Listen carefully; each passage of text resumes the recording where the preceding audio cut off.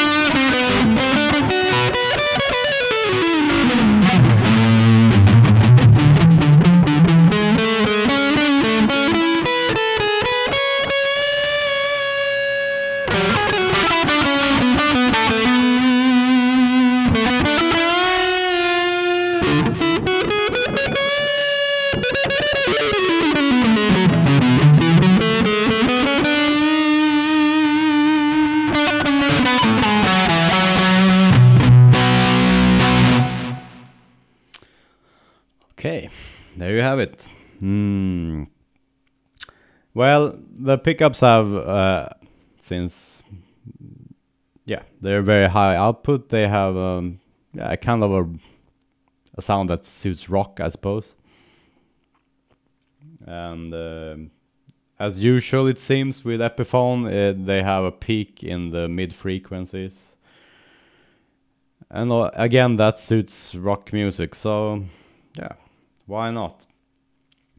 On the other hand, they are rather, I don't think they lack personality, actually. There's nothing special about them. They don't, and I'm not sure that this guitar would really like cut through in a mix, because it's rather dull.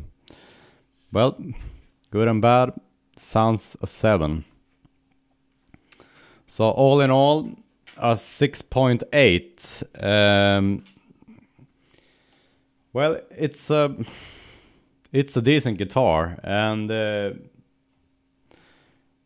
since I got at the store, they filed down the fret ends a bit, and it took like 1 minute. And after you've done that, you have a decent working guitar that will last a long time if you don't break this part. Yeah, and it's really cheap as well, so I recommend it. I really do. Okay, this has been the Swedish Guitar Nerd reviewing Epiphone's G-310 guitar. See you soon. Bye.